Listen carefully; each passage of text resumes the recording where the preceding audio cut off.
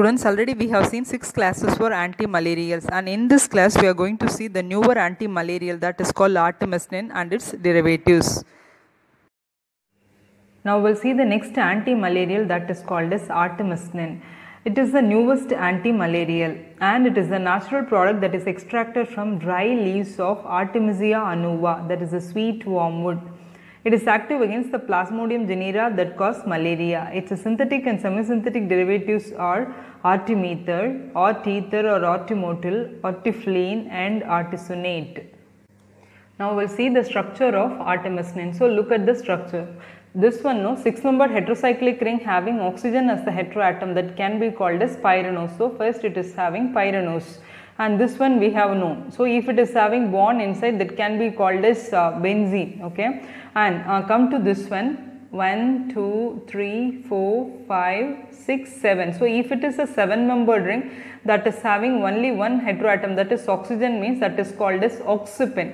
But it is having 2 oxygens. So 2 oxygens present in a 7-membered heterocyclic ring means that is called dioxypin. So if this dioxypin, so that is fused with the benzene, means that can be called as benzodioxypin.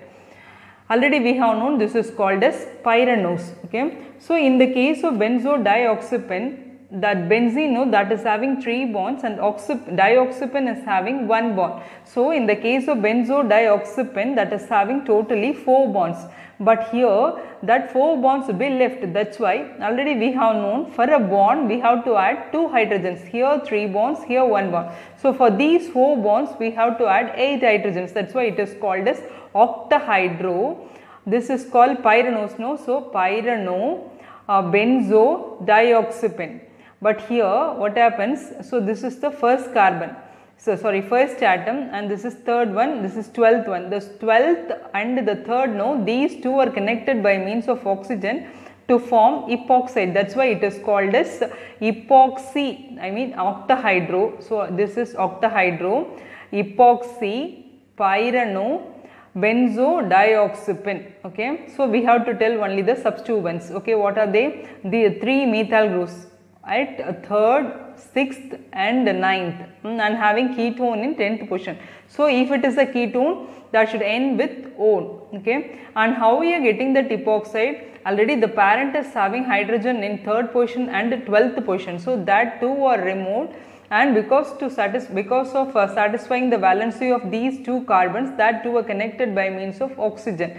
That's why we are getting epoxide. That's why the chemical name would be octahydro 3,6,9. So 3 methyls we are having 3, 6, 9 trimethyl, and how we are getting epoxide? By connecting 3rd and 12th. That's why 3,12 epoxy, 12H pyrano, 1,2 benzodioxypin, 10 3H. So that is the chemical name of Artemisinin.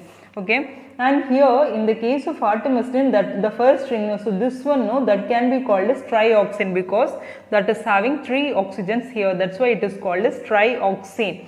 And what is trioxane? Actually it is having this O2. So that is, it is having endoperoxide. And already we have seen this is called as dioxypin.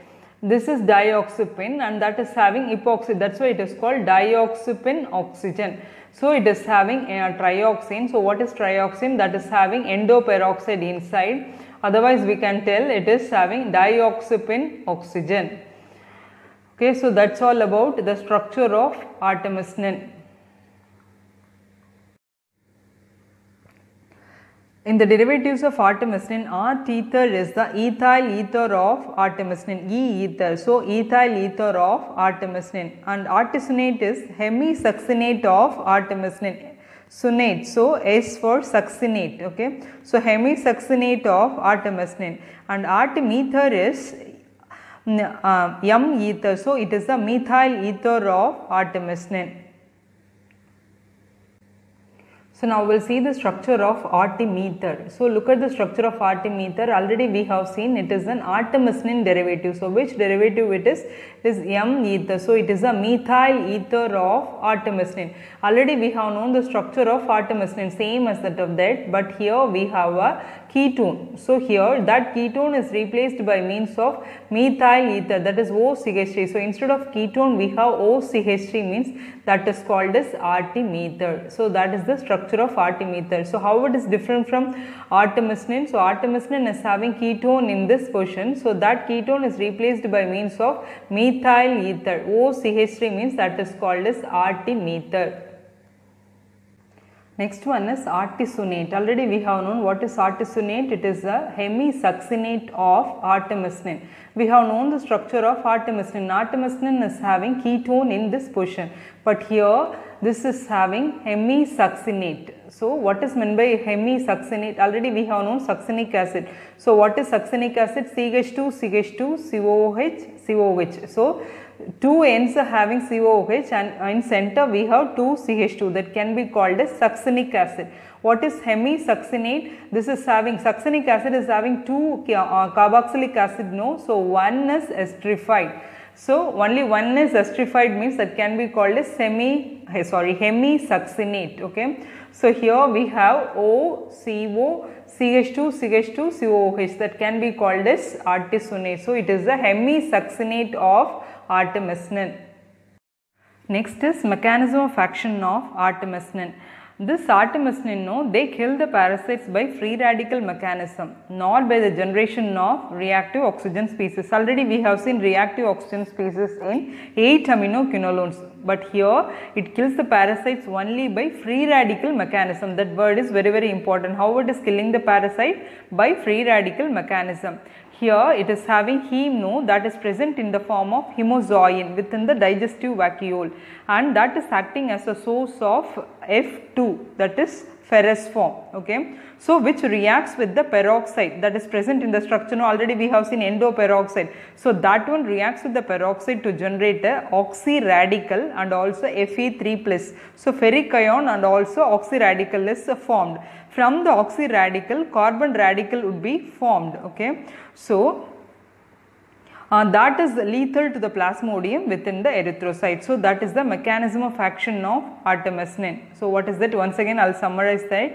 So actually it is killing the parasite by free radical mechanism. Here heme, no, that is present in the form of hemozoin within the digestive vacuole, and that is acting as a source of ferrous ion.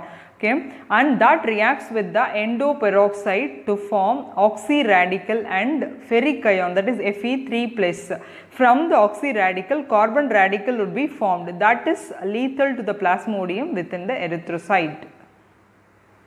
The combinations used with Artemisinin. Here the examples are: Artesunate is combined with phosmidomycin, Artemether with lumefantrine, amodiaquin with Artesunate, chloroquine with Artemisinin, Artesunate sulfadoxin with pyrimethamine, Artesunate sulfa methoxypyrazine with pyrimethamine, etc. Okay. That can be totally called as ACT, that is Artemisinin based combination therapy, that has a cure rate of 90%. Now we will see the uses of Artemisinin.